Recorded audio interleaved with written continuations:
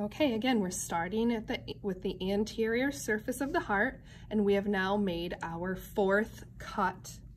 This cut extended from the apex on the left ventricle side and went superior to the base on the left side of the heart, and it went through the aorta, which, let's put this back together. So it went through this larger vessel that we see back here. This is our aorta.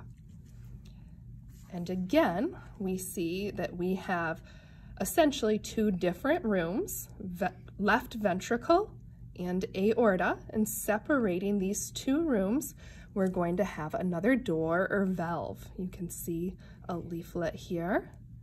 Here is another leaflet, and there's a third leaflet right here. And you can see that they have a crescent or a lunar shape.